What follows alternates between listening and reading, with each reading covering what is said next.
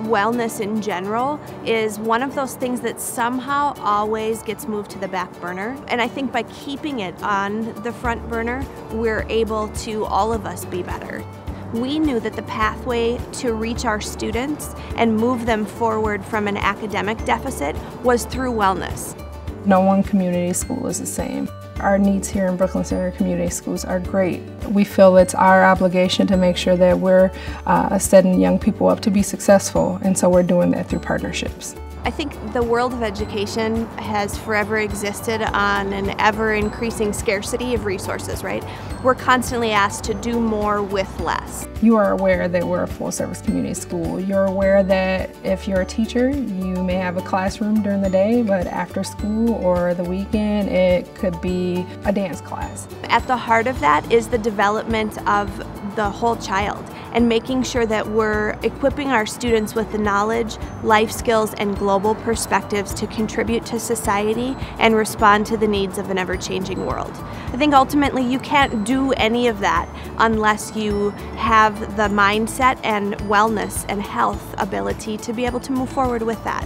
There's still a number of barriers and disparities that do exist in the Brooklyn Center area and the country in general. However, here at Brooklyn Center Community Schools, our foundation has been set to respond to those needs. We have about 83% of our students in the building receiving free or reduced meals, 87% students of color.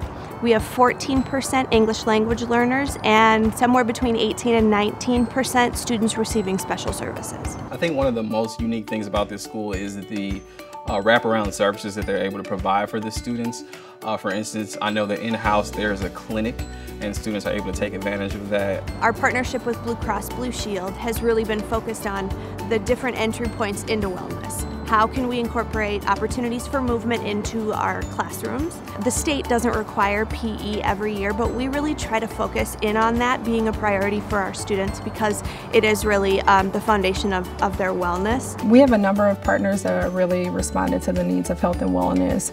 One thing we started this year was a share card. It's an opportunity for kids to be able to recycle their fresh fruits that they didn't consume at lunchtime. One of our FIA teachers takes the card, and at the end of the day we recycle among all the student athletes, and they're loving it.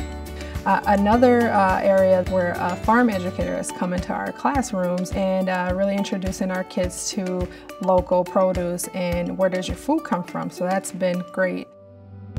It's my responsibility as a leader to go out and identify those partnerships that can provide a number of resources so that young people can be successful. The administration is very supportive.